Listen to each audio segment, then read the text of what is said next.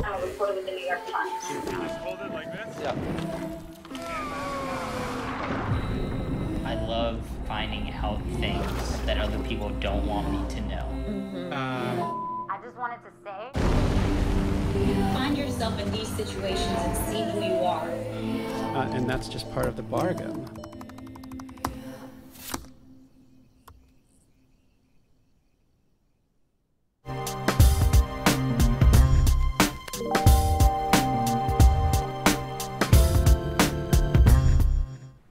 Welcome, everyone. My name is Veronica Chambers, and I'm the editor of narrative projects at the New York Times. I'm excited to be here with you live from London, and I'm joined by my brilliant colleague, Charlie. Hey everybody, my name is Charlie Brinkhurst-Cuff. I am the senior editor on the Black History Continued project, and I couldn't be more proud of the work we have produced this year so far, but there is more to come.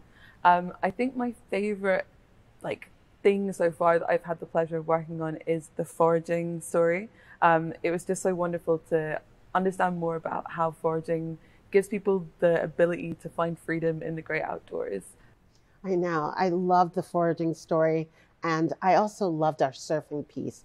I think what Diane Cardwell, Joshua Kissy, and Morgan Masson created together was so incredible. I mean, if you Google Black surfers, there's a lot of pictures of people holding boards, but we were in the water with them, under the water, in the waves, and I literally watched the videos again and again and again. Yeah, I think it made all of us want to try surfing again, which was not something that I thought I would want to do in future. But yes, if you want to find out more about the project, please go to nytimes.com/BHC. You can find past events, you can find all of our brilliant articles and interactive projects right there. A lot of inspiration. So today we're here to share episode 3 of the series, and we're extremely thrilled to join this global community and explore how Black folks experience the great outdoors. We're taking a deeper look at the multifaceted perspectives of Black discovery and wonder in nature. We're going to debunk some stereotypes around the experiences of nature in the Black community and turn a lens on lesser known activities and lifestyles. We're encouraged that this program will also remind you that, like Alice Walker wrote, nothing in nature is perfect and everything is perfect. You don't have to do anything fantastic or adventurous to be outdoorsy. Just being outside is perfect. In this episode, we will take you outside. Then we'll head to the waves with Van's global surf athlete and founder of Textured Waves, Chelsea Woody. Celebrated educator, historian, and author Blair Imani will help us get smarter around the stereotypes and perceptions of what Black people don't do when it comes to outdoor recreation. Hint, there's nothing we don't do. And next, Charlie will have the pleasure of leading a live panel conversation where you get to ask questions of some of our favorite people. Chef, author, and publisher Bryant Terry, culinary creative and writer Rahana Bisseret Martinez, and forager and outdoor educator Alexis Nicole Nelson. And we're going to dive into why fresh food is so powerful. So get your questions ready with a poetic invocation by poet and artist Precious Okoyomon. And then we'll close with a moving and powerful performance by artist, activist, entrepreneur Mumu Fresh. Together, they are and we are Black in Bloom.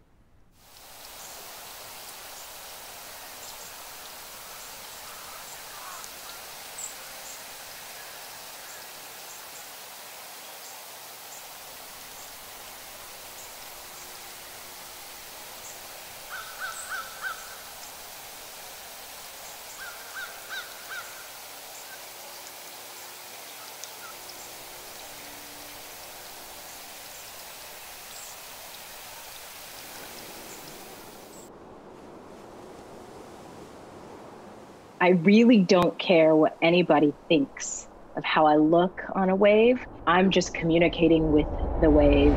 It's like this symbiotic relationship of the wave pushing me or propelling me down its surface and me carving on the wave, however my body decides to do that. It's like a dance.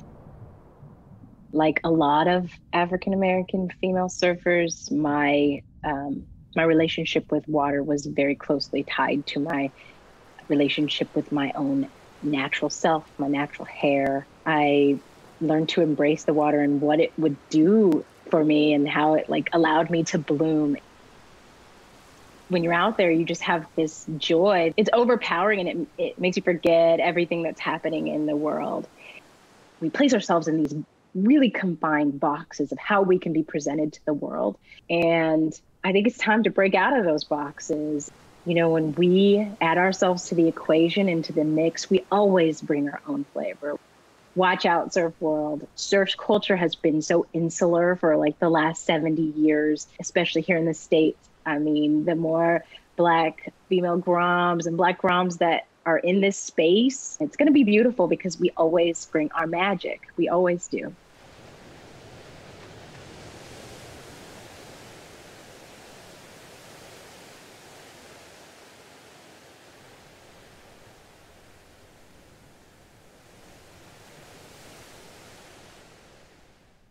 Next up is critically acclaimed author Blair Imani, whose work focuses on women, global Black communities, and LGBTQ+ folks.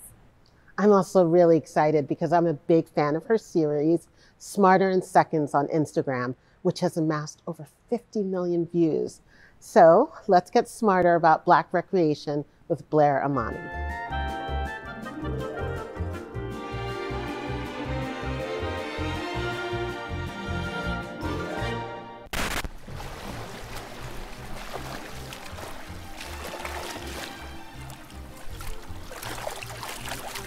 You've probably heard stereotypes about what Black people don't do when it comes to outdoor recreation. Allegedly, Black people don't swim, we don't ski, we don't hike. Well, it's time to get smarter with me, Blair Imani. Let's debunk and demystify all the things that Black people don't do when it comes to outdoor recreation. As a Black person in the United States, my relationship to this land is, well, complicated. Historically, Black people have been associated more with outdoor labor than outdoor recreation and leisure. And yes, it's a fact that we lack visibility and representation in outdoor activities. But to get smarter about this, we need some important historical context. It's a lot easier to say Black people don't than to admit that Black people have been systematically prevented from. Black people have been denied so much in the United States, from bodily autonomy and agency to leisure time, personal time, and recreation time. And a key feature of white supremacy is denying access to public spaces to everybody but white people, and then deciding what racialized people can do and where we can go when we enter those realms. And despite attempts to keep the great outdoors a white-only domain, Black folks are out here, and in some cases, we've been doing so for a long time and a good time. Case in point, camping. Yes, Black people hike through the woods, set up tents for shelter, and sleep in remote locations for fun. Take Lewis Mountain at the Shenandoah National Park, which opened as a segregated camping facility in 1939. Black folks would go out to enjoy nature, be in the woods, be with family, enjoy the campgrounds, the cabins, and the lodges. When national parks were created, they were segregated, and they were not desegregated officially until 1945, and that was only on paper. It's hard to have a long family tradition of hiking and going out to national parks when our elders' memories of those campgrounds came with "for whites only" signage. Yet, Black folks are known to make a way out of no way. From the early to mid-1900s, Black children would go to summer camps like Camp Atwater in Massachusetts and Camp Mueller at the Cuyahoga Valley National Park to enjoy leisure time, spend time together, and to get away from the city. Black families would venture to places like Martha's Vineyard and Sag Harbor near the Hamptons, and in many cases, we still do, spending time near and on the water, working, playing, resting, and building community.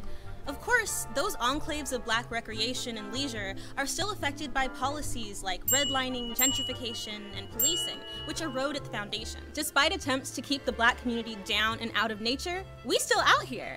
Black folks enjoy camping, backpacking, hiking, and as we gain more access to outdoor spaces, we also find comfort in solidarity groups like Outdoor Afro and the Black Outdoors. Next up, adventure sports. Yes, Black folks participate in adventure and extreme sports like mountaineering, ice climbing, and more snow sports. But it's not a recent development. Take, for example, Matthew Henson, a Black man born to sharecroppers in 1866, who made history as a trailblazer in Arctic exploration. And Black folks are still following in his footsteps, braving the snow and frigid temperatures in pursuit of adventure. Folks like Charles Crenshaw and Sophia Dannenberg are climbing some of the world's highest mountains, and rock climbers like Manoa Ainuo are scaling ice walls, doing so seeking freedom, joy, and adrenaline. Black folks also skydive and base jump. Take Team Black Star, an organization that advocates for Black skydivers, part of the long and storied history of Black aviators and Black paratroopers. Finally, there are myths about Black people and our aversion to water and our inability to swim. Yes, Black people can and do swim and participate in water sports. The Black American relationship to water has been impacted by historical trauma through things like intimidation, segregation, policing, and white terrorism at pools throughout the 1900s. As a community, we are working to heal from this, and our leaders are doing this as well. Take, for example, Cullen Jones, a Black Olympic medalist who's from New York and won an Olympic gold medal in swimming in 2008. Now that he's retired from competitive sports, he's working to make swimming more diverse and more inclusive. In addition to swimming, there's water sports like surfing, which is historically an indigenous practice. In the book Afro Surf, the surf company Mami Wata talks about how it's not just something that exploded in white communities in the past few decades, but there's a long history of African surfers in places like Mozambique, Morocco, Somalia, and South Africa. While surfing didn't take off in the same way in Black American communities as it did in white American communities, this is because some of the barriers I mentioned earlier, and because of the racist and unwelcoming nature of white American surf culture. Like activists and organizers that organized wade-ins between the 50s and 60s, there are organizations working today, like Color the Water and Black Girls Surf, working to make the beach somewhere where Black folks can exist, thrive, and ride the waves. A lot of US history has involved controlling the outdoors and who has access to it, so Black folks' interest and ability to be outdoors is informed by all of this historical context, as well as a lack of safety, access, resources, and support. But guess what? Black folks are outside. We are enjoying nature, from newbies to casual enthusiasts, to adventurers, to adrenaline seekers. We are outdoors, and we deserve to be. We deserve to have access to anywhere we want to go.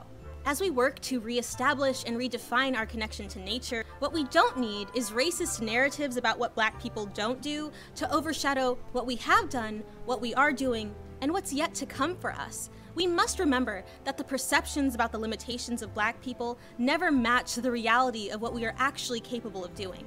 Thank you so much for taking the time to get smarter with me, Blair Imani.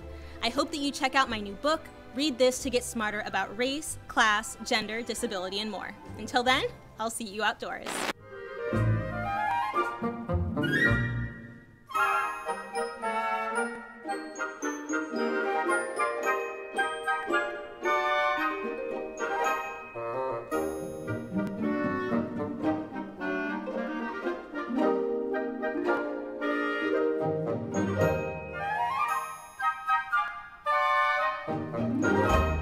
Access to fresh and good food has never been more important. In our next segment, we're excited to have a live conversation with some of the most celebrated voices in the food space. We're going to be talking to a young chef, Rahana Bisseret Martinez, forager Alexis Nicole Nelson, and chef and really food legend, Bryant Terry. Remember, you can tweet along with the program by using the hashtag Black History Continued. And please add your questions to the chat so we can grab them.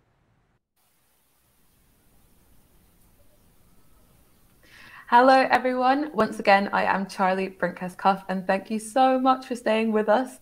This is a live panel discussion exploring another angle of the great outdoors, food, my favorite angle.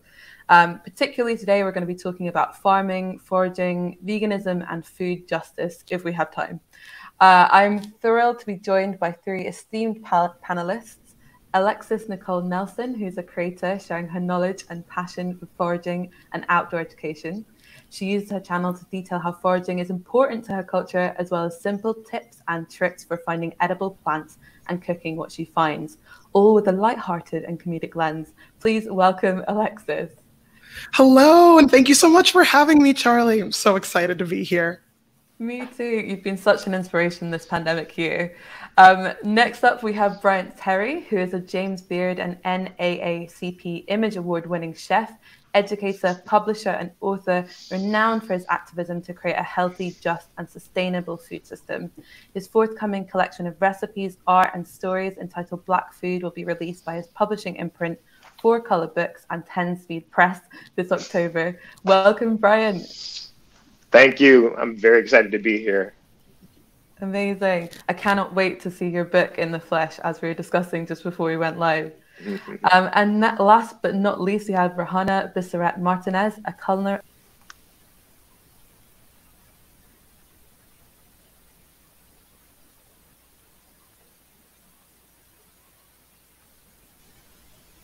work appears in Teen Vogue, Food and Wine, and Bryant's curated Black food book, as we just discussed.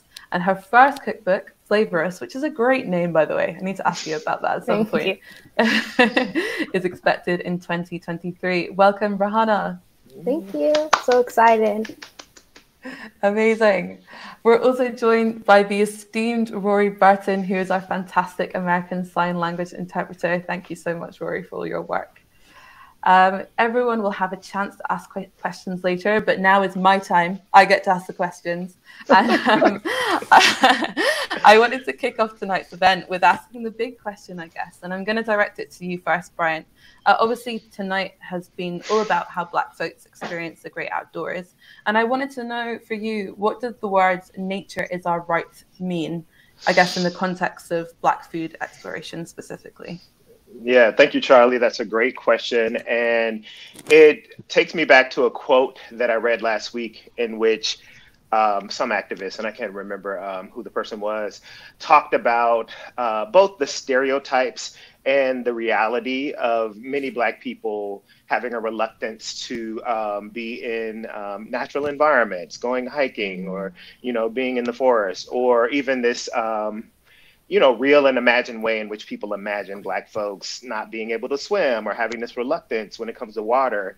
And what they said, I think, was pretty brilliant and profound. And he said that, these stereotypes, these realities say more about white violence than they do about the interest, the excitement, enthusiasm, or competency of Black people.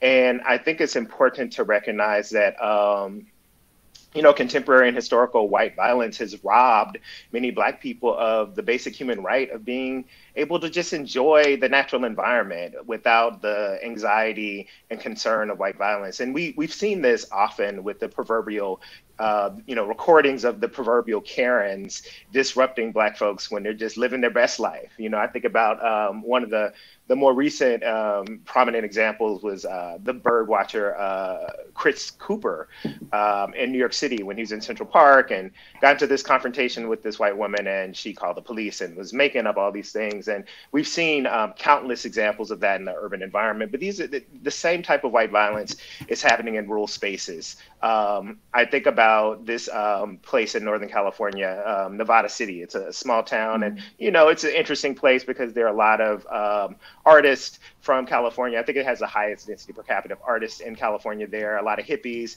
But then there are like areas where there are white separatists there. And a lot of people come from the city and go up there because there's a Yuba River and people love to get away and go up and just enjoy the natural environment.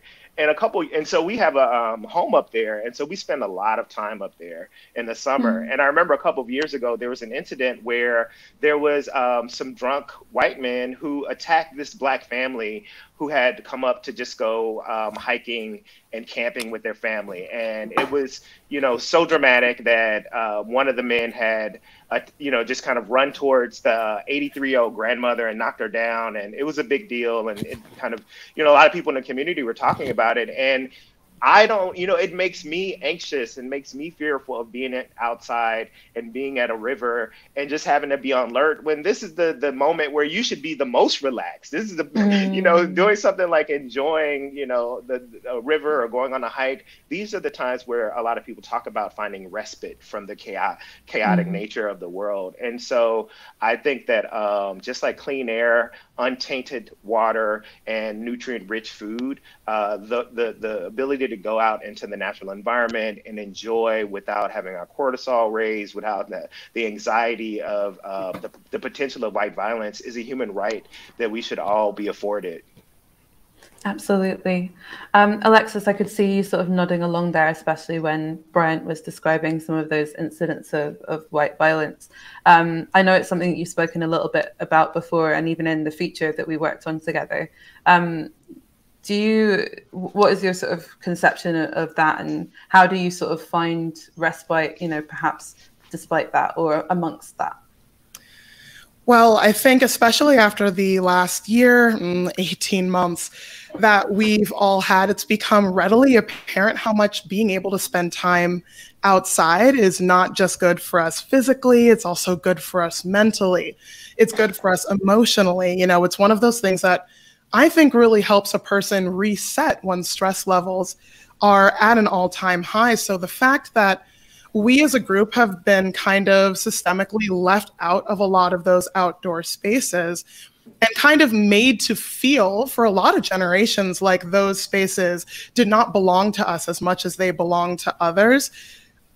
Like it's caused a gap in terms of like mental wellness, in terms of physical wellness between the Black community and the white community. And that's something that we're, like everyone in this chat right now, is actively working to break down, because part of the issue that I think has held back our parents, our grandparents, is if you don't see other people who look like you doing it.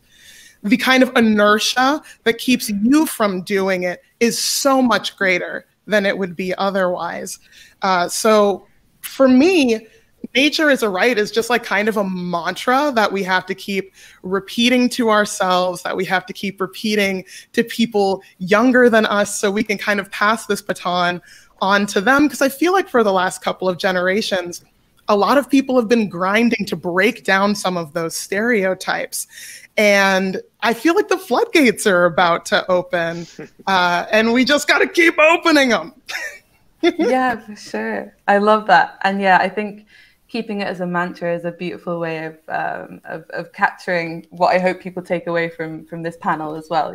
If you remember one thing, nature is our right, because it is. Exactly.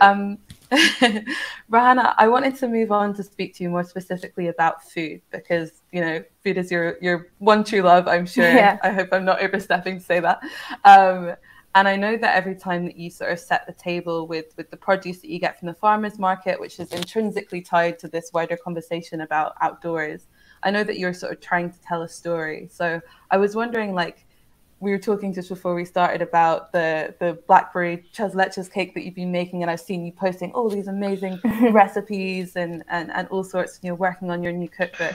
But what are the stories that you're trying to tell at the moment through your food? Yeah, I think I'm trying to tell a variety of stories through my food. I feel like I've been thankful and grateful to have a kind of diverse agricultural environment in here in Northern California. And I really just want to highlight these family farms and agriculture, and just trying to shop in our communities and just like explore the environment and really celebrate it with my food. And I hope my book is a celebration of not just agriculture in California, but kind of all over. Amazing. And can you tell us about the title? Why flavorous? I'm so curious to know. Yeah, flavorous means pleasant taste. And I really wanted to go with that title because as soon as I heard it, I was like, that's gotta be it. I feel like so many different cultures or food are known for being super flavorful and delicious, especially Black food. And so I feel like it really kind of puts it essentially together as like, this is what you'll get with the book. And I hope it brings people in to explore and like flip through the pages. Absolutely. Yeah, I'm going to be like literally cooking every single thing, telling everyone about this brand new word that I found, flavorous. Like it's beautiful. But on the mention of farming, I think it's a good segue for us to talk a bit about Black farming. And just, I guess, they've had a struggle over the years, right, for survival and visibility. I think I read a stat that like the amount of land ownership that that Black people have had in terms of using it for farming has gone way down in the past few years. And I wanted to know from all of you, are there any sort of farmers or purveyors in the food space that you're super excited about? There's a few that I've got in mind, but I wonder if there's some new ones you guys can throw out there. Maybe I'll start with you, Bryant. Sure. The two that come to mind immediately are two friends, and one is actually a mentee. And I'll start with him, and his name is Etef, also known as DJ Kavum. And he's a Denver-based farmer, chef, food justice activist, DJ, MC. He's just a polymath. He's a brilliant young guy, but he's been doing such important work in Denver in terms of really understanding like the creative ways, or I guess I should say kind of inventing and pioneering these creative ways to empower the most historically impacted communities. We talk a lot about this idea of food justice, which is addressing what we now are talking about as food apartheid. I think, over the past several decades, the term that's been in common parlance in terms of looking at communities that have very little access to healthy, fresh, affordable, and culturally appropriate food has been food deserts. And that term has been largely supplanted by a lot of food justice activists and people who are far left social justice activists who have understand the term food apartheid more squarely helps us understand the structural barriers that prevent many communities from accessing healthy, fresh, affordable, and culturally appropriate food. And I would argue that one of the cornerstones of food justice is that the solutions are owned and driven by the people most impacted by these issues. We've seen countless examples of this kind of paternalistic approach that we often see coming from philanthropic organizations or NGOs that are working in these, struggling communities. And so often, the money that's coming in is going to like these snow-capped organizations and being paid for staff, and the money isn't actually making an impact in the community in the way that it should. And that says to me that, one, people don't recognize that the folks living in communities, they understand the problems, they understand the issues, and they have a lot of brilliant and creative solutions. But what people need are resources. They need power shifted into their hands so that they can actually own and drive these solutions. And ETEF has been important in doing that. The other person, Leah Penniman, who is a chef outside of Buffalo, her farm, the work that she's doing in her fire. I'm blanking on the name right now, but Leah Penniman is this brilliant, chef and activist who has, understood the role that these rural spaces can play in educating consumers and empowering people living in cities to actually come and gain skills that they could then bring back to their communities. But also, as we spoke about earlier, and as Alexis mentioned, giving people a space where they can actually leave the city and feel safe and feel like they see each other, see other people who look like them, and are working towards a goal for collective empowerment and self-determination. Amazing. I think that point on resources is so crucial because, as I kind of mentioned earlier, I think that's one of the things that I've certainly read about that a lot of Black farmers or Black people working in the food justice space have struggled with is sustainability or sustaining their practice through, because of resource.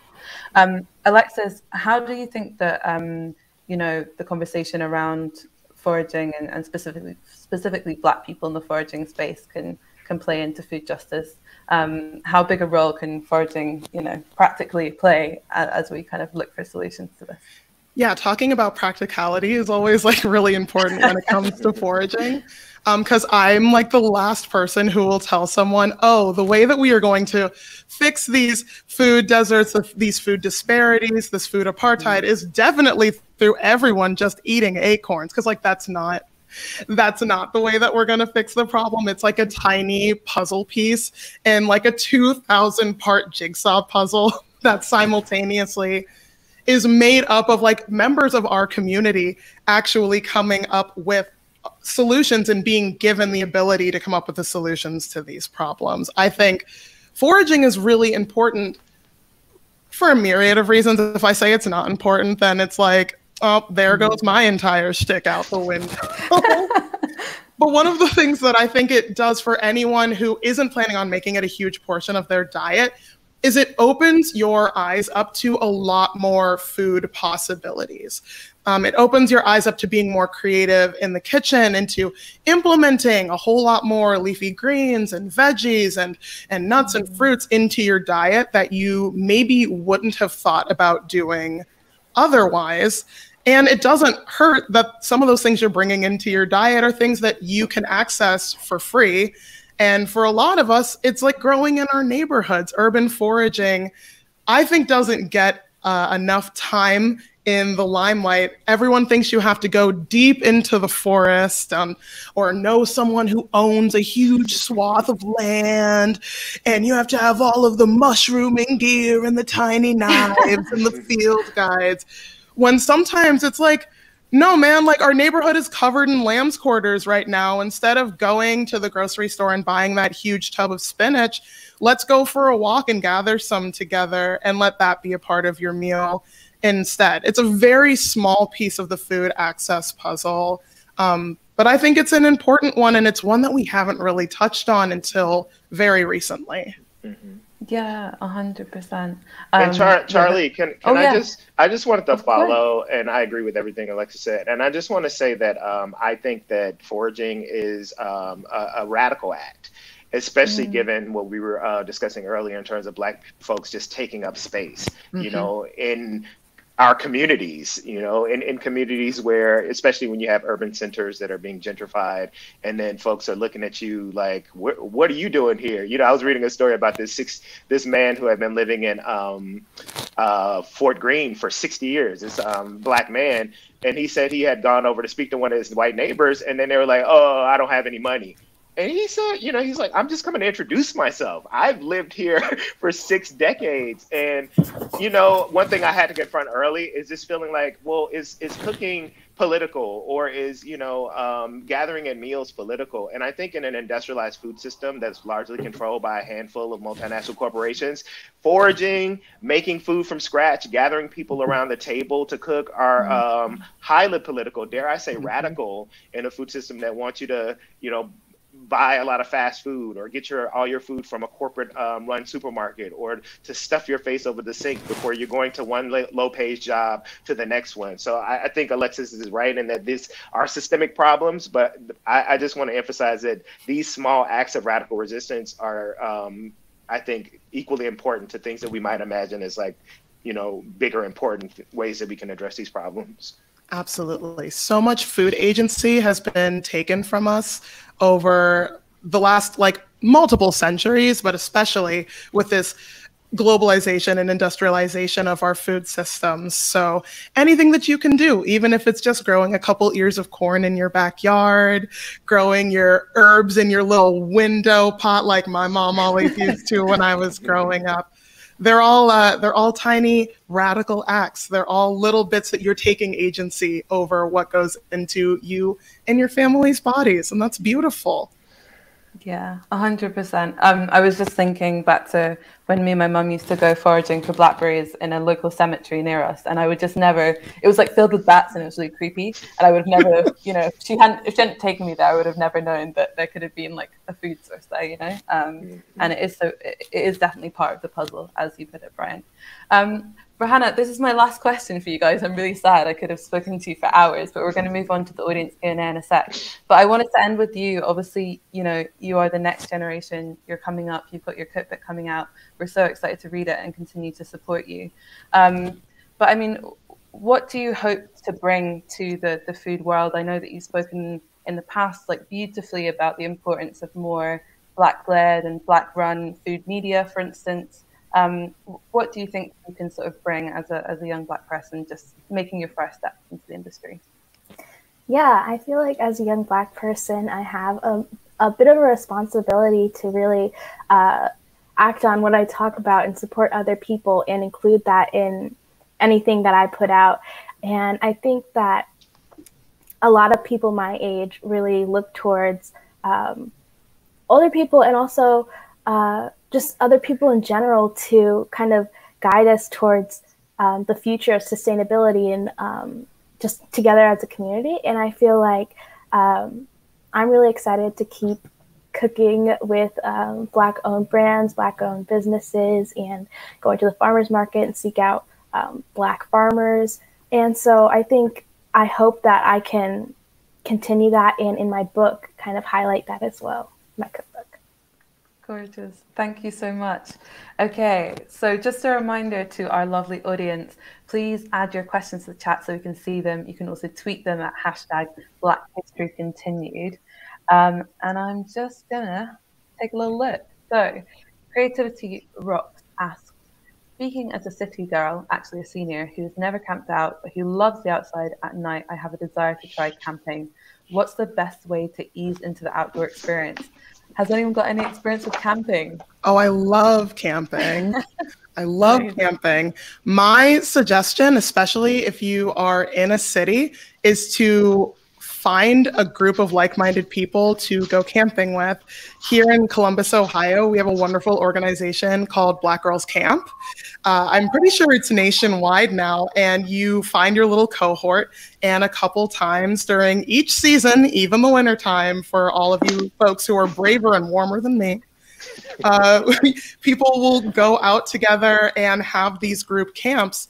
And for me, the best way to learn is by going and doing something with someone who knows better than you and has been doing it for longer. And it's great because you also get to foster some community while you're at it too. Yeah, camping is wonderful. Definitely get out there if you're even the littlest bit interested and try it and see how you feel about it. I want to offer. Sorry, go ahead, Rahana. I was just going to ask if you'd ever been camping before, Rahana. Yeah, I love camping so much. I've been camping with my family before, and I think to really get out there and have fun is to, be prepared and look for other things in the wild. I remember one time we were camping and there was a whole fig tree, and so that was really exciting to be able to take that off the tree and eat and just have fun. And I think as long as you're with a bunch of people who you have fun with, I think it can be a really good experience. Mm-hmm. Absolutely. And Brian, sorry, go for it. Oh, I just wanted to offer another resource. Rue Mapp, who's based here in Oakland, started an organization, Outdoor Afro, and they also have a nationwide network in the U.S. and they're doing some brilliant work in, really taking up space and providing opportunities for more seasoned, outdoor enthusiasts to connect with novices. And so I would say definitely look them up. And then there's this brilliant brother, Rashad Frazier, who's in Portland. And he has this whole project, or I guess company now, Yoshi Jenkins. And, I like what he's doing because he creates these more, I guess, I'll say in lieu of other words, fancy outdoor experiences where he's bringing people out and people are making gourmet food, and it's all Black folks. And I just think that they're doing a great work, but we need more. And if people have the initiative, I would say start small groups. Like Alexa said, find like-minded people, and let's just continue revving up this movement. Gorgeous. Yeah, and for anyone listening in from London, there is also, I think we've got our own iteration of Black Girls Camping, which is called Black Girls Camping Trip. And I saw some videos from this year and it looked really, really fun. And yeah, suddenly they do it rain or shine. There's a thing on the website that's just it's still happening if it's raining, guys. And I was okay. So Alexis, this one is specifically for you. And it's very specific. And I'm also interested to know the answer to it. Oh gosh. I think you'll know the answer. Do chestnuts have to drop from a tree before they're edible? Someone would like to know. Okay, so we are late enough in the season that if you give a chestnut branch a shake and the whole husk falls out without opening, those guys are good to go. The shells on those chestnuts are definitely at least 90% of the way formed, and you should be great. At least if you're in Ohio. We are now safely out of the early nut drop stage for most of our trees, where the trees just yeet all of the nuts that didn't form properly or have gotten eaten by bugs.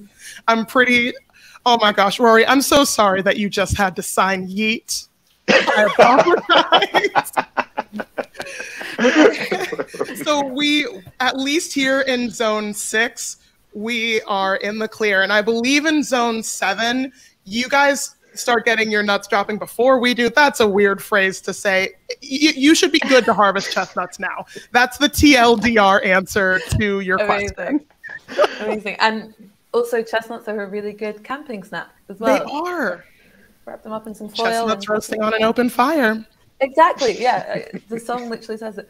I don't think any of you guys, correct me if I'm wrong, are based in NYC. But Scott Megan asks, can you suggest some Black-owned farm-to-table restaurants in NYC? I don't know if anyone knows any, or in your local area, if that's more applicable.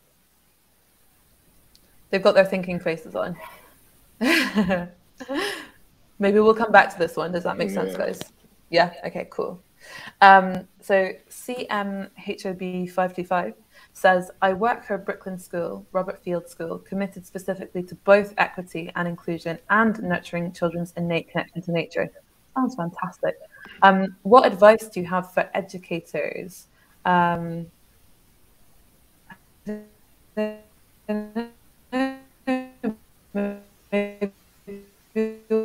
start with Rahana, because I mean, presumably you're still hear from you on what you would have liked to have seen in school around connection to nature, education. Oh, sorry, I think I cut out there. Apologies. So the question was, what advice do you have for educators around connecting children to nature? Yeah, I think one of my biggest pieces of advice for educators who want to connect children to nature, especially to eating food, is to give options. I feel like when you're kind of told to, oh, you should make the salad and eat the whole thing, you know, give them options of, oh, we're going to do different types of dressing or different toppings and different greens that you can choose from. And in the past, that's really worked out for me. And I had a whole group of elementary school kids, like 20, all eating like a bunch of salad because they had a salad eating competition or salad making competition. So I think give options and make it fun. Yeah, and if I could chime in on this one, because I went to a Montessori school that was also very outdoor education focused while I was in elementary school. Giving kids the time to like be outside and be curious about their surroundings is super important. We had a 45-minute recess. I'm going to say that had something to do with how outdoorsy I am. And they would just like let us loose on the woods. We would build forts in the trees. Actually, I think my elementary school makes you call them huts now because forts is a bit too aggressive, a choice of words, which honestly, great choice by them. And second is start teaching them about different plants young. I think we have this like really big misconception that it's not until you're kind of like an academia age that you can start learning about your surroundings, start learning about different plants. But I honestly think that teaching kids, whether it's about the plants you're finding in the kitchen in the grocery store or the plants that you're finding outside, starting them early, like you would start a kid early with a language, helps form those neural pathways and helps them recognize those things much more easily as they move through life. I know when I was a kid, there was like a mint plant we were all obsessed with at school. And every day we were allowed to eat one mint leaf because we didn't want to kill the plant, but we did still want to enjoy it. And we slowly got to learn all the other herbs in the garden and their similarities and their differences. And you think kids aren't retaining that, but they definitely are. Mm-hmm. I just want to offer a quick response to that. And I think whether it's addressing, eating more healthfully or being in the natural environment, I think oftentimes, there's this whole thing where we kind of blame the victim, or we just, put a lot of emphasis on individual initiative and personal responsibility. And I think that it's important for educators as early as possible to talk about history, to talk about structural barriers that prevent people from accessing or eating good food, or that prevent people or make people anxious about being outside. Because I think we just have to have honesty in our curriculum. And I think it's dishonest and it's incomplete when you just say to someone, well, if you just try hard, if you just eat healthfully, or if you just knuckle up and pull up your bootstraps. It's a classic conservative argument. And I just think that it's important that teachers give the full picture, and then people can make the most informed, students can make the most informed decisions based on that. Yeah. And Brian, I was reading actually earlier today about how you teach your own children about food and nature and the outdoors. Has anything changed or been different during the pandemic time as well, when you've been spending more time at home, and how you've tried to educate them? Or I'm curious to know. You know, when they were doing shelter in place, I think that really pushed us to pay attention more to our garden, because in the, you know, midst of the school year with, you know, drop off, pick up, enrichment classes, sports activities, sometimes we don't pay enough attention to our gardens, but it's been great just really giving a lot of attention and giving them a lot of agency over what we're growing and how it's being grown and how we prepare it. And, you know, yeah, it's been fun having them cook more and giving us a break. Back to the kitchen. Okay, and one last question for you from Ada Latifa, who asks, how do you overcome disappointments and failure? And I guess we can make that specifically about, you know, your work in the food space. Alexis, do you want to start? Yeah, absolutely. I know, speaking from a foraging standpoint, there are fewer things that are more heartbreaking than taking the time to gather something, process something, go through all of the steps that you thought were necessary to make something, and then often many days later, not have it turn out the way that you want it to. But there's also something really humbling about it. I am a wallower. I'm just gonna say that right now. When things like that happen to me, I'm definitely the kind of person who's just like, well, today is over. We're putting on a sad movie. I'm buying some vegan ice cream, and we are calling today a day. So I guess the way that I deal with it is by like feeling that disappointment, but making the decision the next day to try again. That's like the biggest thing for me. Never squish those feelings. Never try and mute those feelings. That's not healthy. Be disappointed, like be upset about the time that you feel like you lost, but don't let it keep you from trying that thing again. That is speaking directly from the 3 times it took me to try to get my acorn jelly, my Dotori muck, to set last year. I cried multiple times. Oh, bless you. Okay, that's amazing. Maybe just to end on a more joyful note, and also because I secretly want to get a recipe out of at least one of you guys on this call. Like, I need some like tips on how to cook some stuff. Rohana, like, what are you cooking at the moment? What should we be cooking in our homes at the moment that's sort of seasonal and easy and fresh and good? Like, what can we make? Yeah, I mean, I've been cooking a lot recently. Right now, figs are kind of at the end of their season, and they're really, really good. I'll talk about figs all day because I love them so much. And I just love to eat them with jelly on toast. And you can just like cook them down with a little bit of lemon juice and sugar or some type of sweetener, maybe maple, or even dates, and, you know, make a really good preserve. Gorgeous. Brian, I can see you're nodding your head vigorously at that. Is any other recipes for figs in the back of your mind? Oh my God, we just made a ginger fig jam from this 300-year-old fig tree that we have on one of our properties, and yeah, figs all day. Look, figs. You West Coast kid and your fig trees. It's not fair. Big up the figs. Yeah, I love that. I've never had it with ginger before, so yeah, that's amazing. Cooking them down, doing it with ginger, I love it. Do we have one more minute? We're playing it close to the wire, but for you, 10 seconds. I just wanted to, because this is one of the potential questions that I know we had looked at, and I want to know from Rohana and Alexis, who would be the person with whom you'd love to have as your companion? You know, at a meal, just your dining date. Oh my gosh. My answer was like not fair, because I know everyone hates it when people say family members who are no longer with us. But it would 100% be my Nana, my Cape Verdean grandmother, who we lost about 10 years ago now. A lot of what I know about food was passed down directly from her. And it really is unfortunate losing a really important member of your family while you're still like kind of a snot-nosed kid. I was like in my early 20s, but still kind of a snot-nosed kid. So what I wouldn't give to be able to now, with all of the additional knowledge I've amassed, make a meal for her, and like inevitable snarky comments from her side, just feel like I could give back to her in the way that she had given to me and my parents so much during the course of her life. I would have loved to have taken her foraging too. She would have complained the entire time, but she would have loved the food that we gathered. That I know. Yeah, I think my answer is pretty similar.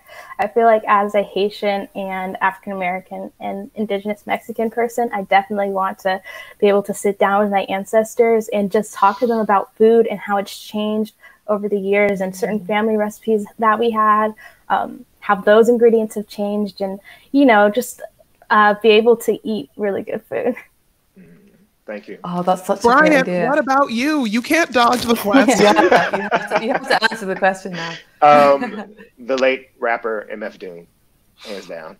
I would love to he's my favorite rapper, but he also emphasized food a lot in his work. Like, he has 5 or 6 volumes of beats that he makes, and all of the beats are named after different herbs. They're called fresh herbs, and he has a whole album called Food. So beautiful. Thank you so much, guys. And thank you to everyone else for joining us. Stay tuned for a special presentation from Precious Okoyomon shortly.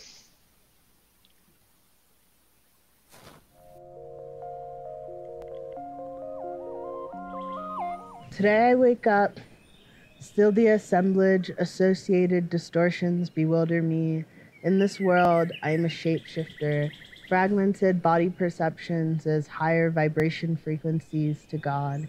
In the supernatural sky, I was restful as I had reached my place of salvation. The surface is material structure, neither heaven nor solace, only the wind, only quenched light, lulled into covering until everything was the same soul object, well-formed in the irreducible, always already truth hidden in the trees. It is nothing. I'm here, I am still here, desire dissolves away, I drink gulps of light, putting myself back together. The rain pushes the glyphosate and polyacidric hydrocarbons down into the ground. The industrial operation rehearses suffering, it moves me, the world with terrible momentum, shift me into dimensional alienation, construct an object already weaponized within. The surface is the loss of what is already missing within.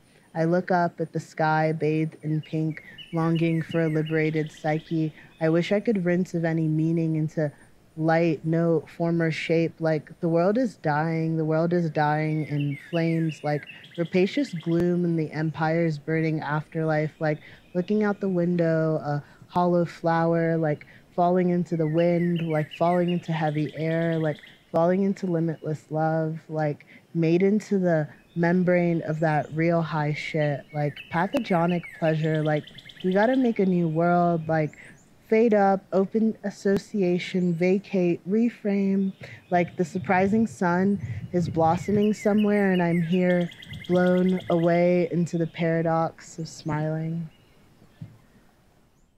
Now to close us out, singer, rapper, songwriter, activist, and workshop facilitator who's been described as a spiritual experience. If you've seen her Tiny Desk concert, you know. If you haven't, you're in for a treat.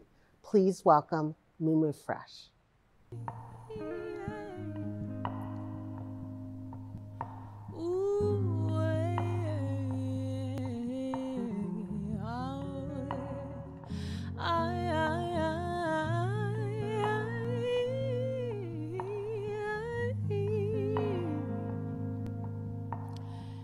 This song is called Love Me Now.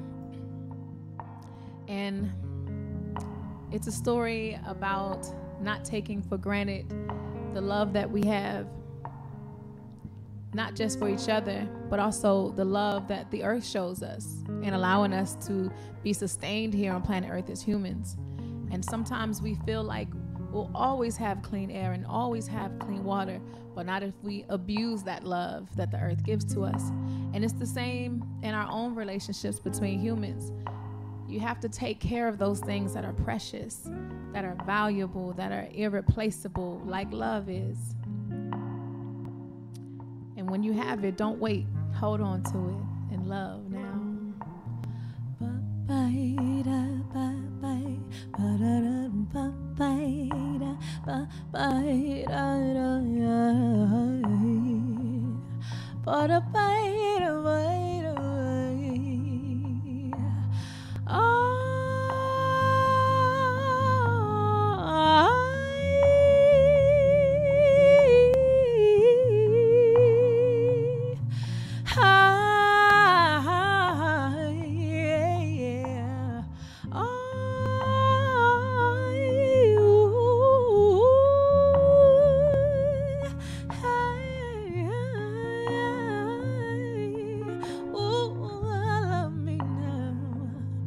If these should be our last days and our time has run out, if we are the sons the good book warned us about, if we are the ones we've had visions of, and all the prophets' prophecies were of us, spawned from the same source we've loved so many times before. So for one last time, take me, I'm yours, yeah. Love is infinite, time has a start and end. For the stars fall down, oceans rise again. Take this moment in, love me now. Before the moon descends and the horizon ends, over tribes of men and the righteous win. Take this moment in, love me now. And love me now. Don't wait until tomorrow. This time we have is borrowed. And love me now. Don't wait until tomorrow. This time we have is borrowed. Love me now. When the sun consumes the earth and it gives birth to a new universe, the first shall be last and the last shall be first. Purify the sins of man, take away the curse. Love is infinite, time has a start and end. Before the stars fall down, oceans rise again. Take this moment in, love me now, yeah. Before the moon descends and the horizon ends, over tribes of men and the righteous win. Take this moment in, love me now. Love me now. Don't wait until tomorrow. This time we have is borrowed. Love me now and love me now. Don't wait until tomorrow. This time we have is borrowed. Love me now. Bye bye bye bye bye bye bye bye bye.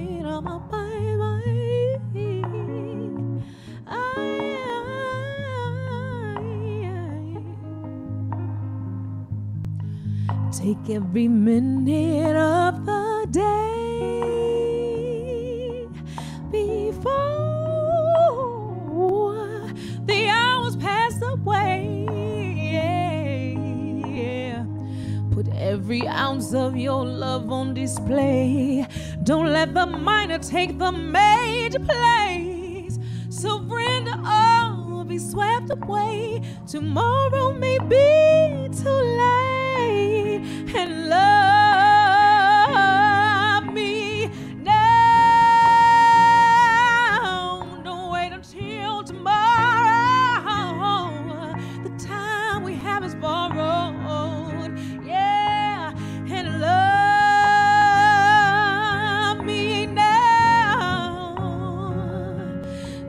wait until tomorrow. The time we have is borrowed, yeah. And love me now. Don't wait until tomorrow.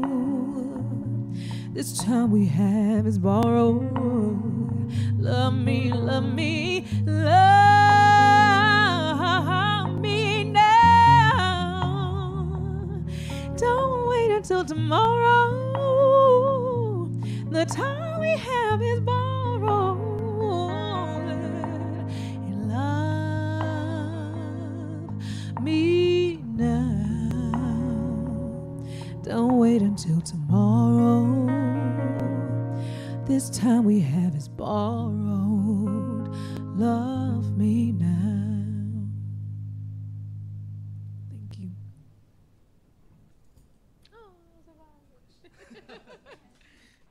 A warm thank you to Mumu Fresh for gifting us with your voice and song.